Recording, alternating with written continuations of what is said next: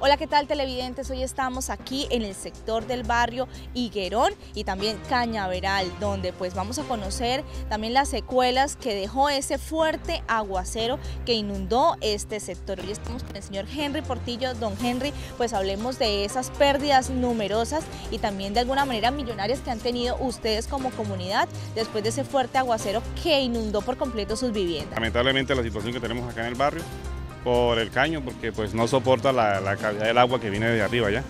Entonces pues sí, se nos han perdido muchas cosas, la nevera siempre es la que sufre, ropa, mercado, zapatos se nos ha ido, y los colchones también. Imagínate, cada lavado de colchón vale 80.000 pesos y uno pues es de bajo recurso económico y no tiene uno todo el tiempo y cada vez que llueva para uno estar mandando a lavar los colchones. Don Henry, pero también queremos conocer, ustedes han sido una comunidad resiliente ante esta situación, ¿no piensan quedarse paralizados o que venga otro fuerte aguacero y termine de acabar con lo poco que les quedó a usted, a estas familias? Cuéntenos que han llegado al acuerdo con la presidenta de la Junta, la señora Esther, y pues con la comunidad reuniendo recursos para poder hacer una obra en este punto que ayude a minimizar el impacto del agua en los fuertes aguaceros. Bueno, la presidenta nos reunió a todos los que fuimos afectados y ella pues tomó la iniciativa de pronto de que hiciéramos un jarillón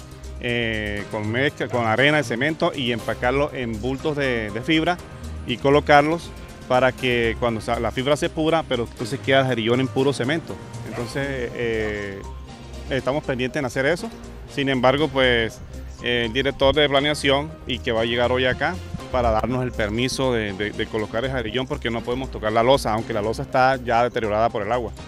Pero hay que esperar el permiso. Para el domingo que viene iniciamos a colocar ya el jarillón. Después del fuerte aguacero han estado en jornadas de limpieza, organizando las viviendas, pero es notable la afectación del fuerte aguacero en sus viviendas, que se vinculen a esta importante actividad para poder que ellos puedan realizar esta obra y minimizar el impacto de la fuerte agua que baja desde la parte alta de nuestro municipio hasta este sector de la localidad.